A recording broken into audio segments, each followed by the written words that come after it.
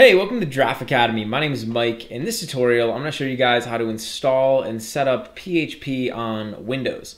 So PHP is actually pretty easy to set up. We basically just have to download a few files, and we're actually going to have to modify something in our Windows computer, and then we should be able to have everything set up and ready to go. So I'm going to show you guys how to do that.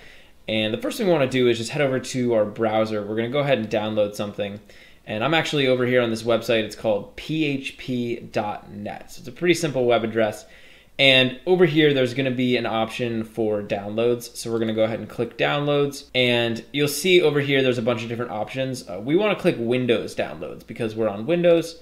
So I'm going to go ahead and click that. And now over here, you'll see that there's a bunch of different options.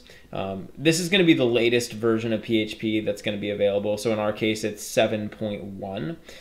And what I want to do is basically pick the version that's appropriate for my operating system. In my case, I have a 64-bit operating system, and I'm going to choose this thread-safe version. So if you have a 32-bit operating system, you can pick this guy up here. In my case, I'm going to pick this one. And you'll see here there's an option for a zip file. So I'm just going to click on this, and that's going to go ahead and download this zip file. And this zip file has all the files that we need to start using PHP.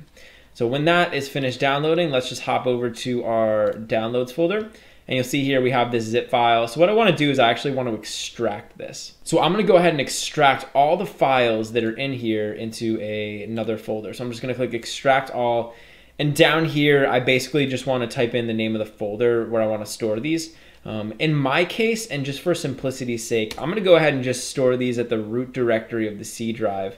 And I'm going to store them inside of a folder called PHP. So I'm basically making this folder here, PHP, and I'm going to go ahead and extract all of these files into that folder. So once we've typed that in, I'm just going to click extract, and this is going to go off and extract all those files into a new folder called PHP at the root directory of our C drive.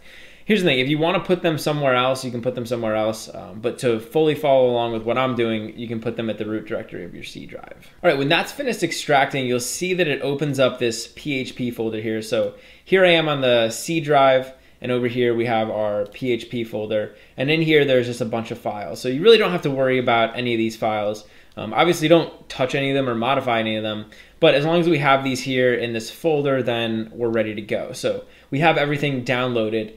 Now we have to do one more thing, which is called configuring our Windows path variable. Essentially what this means is we have to tell Windows that PHP is inside of this folder. So eventually we're going to want to run PHP and use it and use all of its functionality. And in order to do that, we have to tell Windows about it. So we basically just have to tell Windows where we put PHP. So down here, I'm going to go in my search bar, and I'm basically just going to start typing in environment. So ENVIRON. And this option over here should pop up. It says edit the system environment variables. This is what we want. So we're going to click on that. And this should open up a window where we can configure our path variable. So this window is going to open up here. There should be an option down here that says environment variables. You want to click that. And over here, there's going to be a couple different options. We want to go over here to this where it says variable path. So wherever you see this path variable, I'm just going to click edit. So we want to edit this variable. And basically this is just a Windows system variable that kind of tells Windows where a bunch of executable files are. So what we want to do is we want to tell Windows about PHP, and we can do that by telling Windows where it is inside of this path variable. So I'm just going to click new over here, and then down here in this little typing box, we can just type in C:\PHP.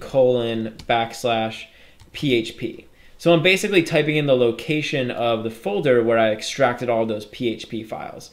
So once we do that, we can just click OK, and that's going to go ahead and be added to the path variable. So I'm going to click out of this, click OK over here.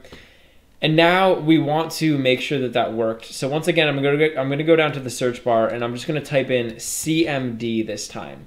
And this option over here for command prompt should show up. So you want to click that.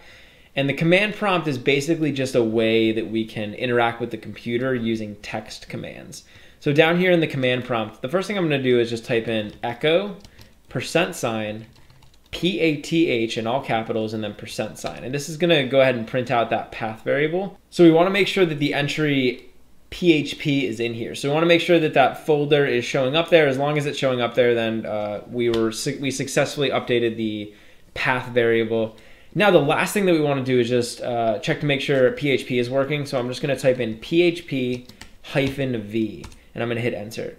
And we should get this version number popping up for PHP. So as long as you get a version number popping up here and you're not getting any errors, then you've officially installed PHP on your computer. And believe it or not, that's actually all we're gonna need to get started writing PHP and building an awesome website. So stick around for the next tutorial and I'm gonna show you guys how to get started creating your first PHP file.